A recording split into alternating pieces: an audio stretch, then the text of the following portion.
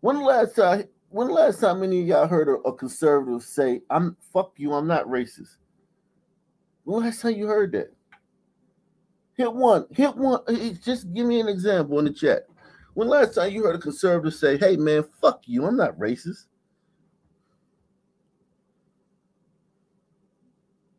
What I did wasn't racist. Fuck you.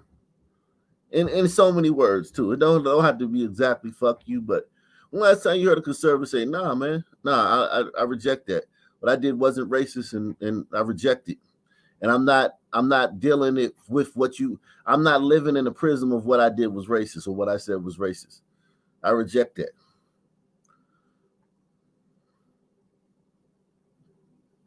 I'm talking about a public conservative. I reject it.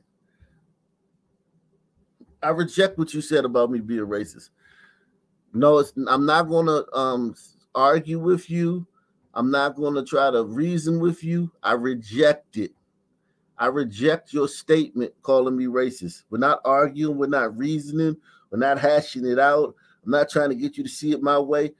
Fuck you. I wasn't racist. Fuck you. What I said wasn't racist. Fuck you. What I did wasn't racist. When last time you seen that?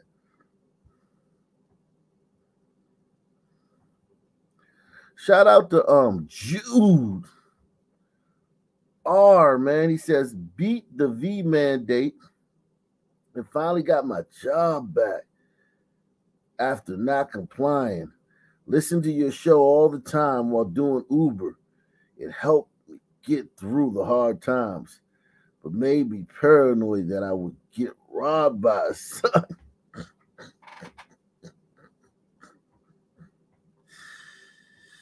Yeah, man, you should be paranoid that you're gonna get robbed by the sun. That paranoia will help you when you're deciding what fares to take, man. There's nothing wrong with being paranoid about getting robbed by a son. A lot of sons are. A lot of some people are paranoid about getting robbed by sons. A lot of some people are paranoid about getting robbed by sons.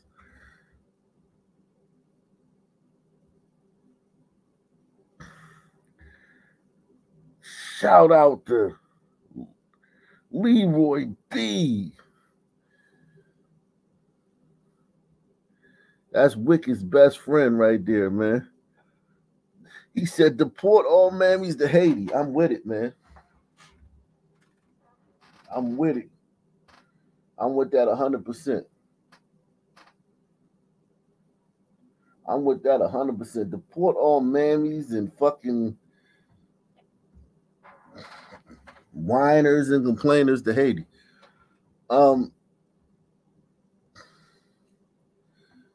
JL says, salute to Smokey Treats and the Ock who does us a great public service every night on YouTube. Keep on keeping it real. Yeah, man. This the town hall, man. This the town hall. You got channels, you got other channels that are good for conservatives that are going to be really good during the election, man. A lot of conservative channels are doing good work right now, man. A lot of good conservative channels, black channels are doing good work. My boy Steve Kim said something very interesting, man, the other day. I want to get into that, man. I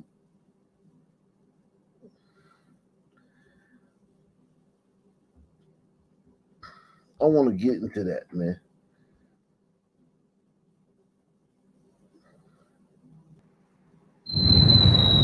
As well.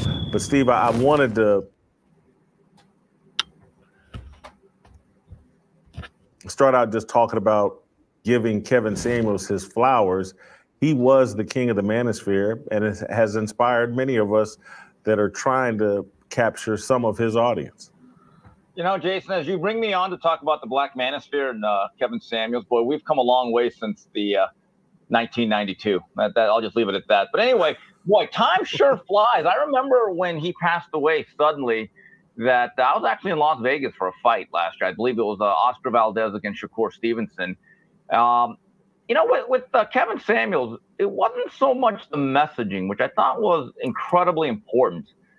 But for me, as someone that goes on the air and debates topics or talks about things, what I really took from him was presentation, how analytical he was, and how fact-based and how driven he was by knowledge and the truth, and to remain calm in the face of people that might get emotional, to really say, hey, these are my points. It's not going to change. I'm going to stay composed. You can fly off the handles. Call me whatever you want, but stick with the messaging, but be well researched in whatever point you argue, whatever vantage point you have. That's the thing. I mean, I still watch Kevin Samuels to this day, not just for laughs. And trust me, there are a lot of laughs that you can glean from it. But I do think he was part, and I don't want to give him all of the credit, because like you said, there have been other people like Tommy, who, by the way, is back. I don't know if he's been banned yet, but it's good to see Tommy back for at least a while.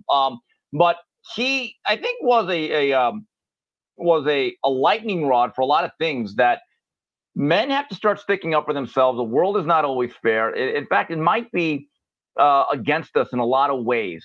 And I think his message went beyond just black men. I think that's what people don't understand. The black manosphere, in a lot of ways, is the manosphere.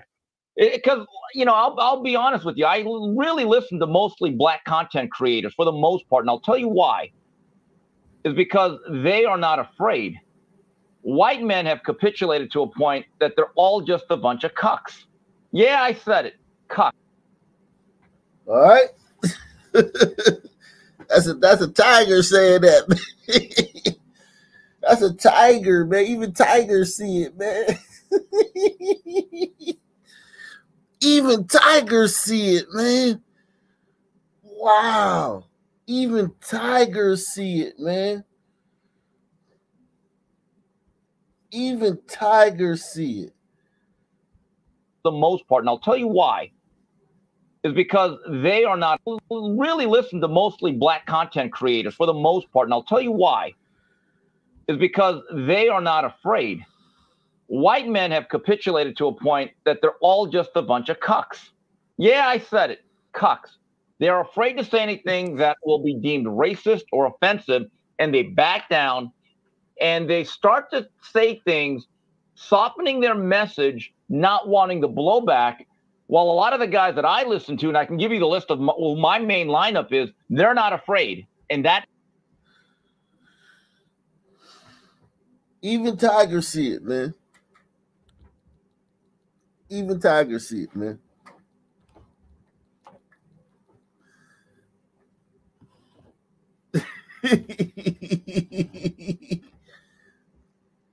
Listen, man. You guys are going to get your ass kicked in November of 2024. Even if you have more votes, they're just going to come back from behind the fucking from behind the goddamn curtain and say, "Hey, we counted up the mail-in ballots, y'all. Well, what do you know? We won again." And you're gonna be sitting there looking stupid. So you're fucked, man. And they're gonna tell you complaining about mail-in ballots is racist because statistically more black people do mail-in ballots than any other race. And you'll be fucked because you can't say anything once they say that.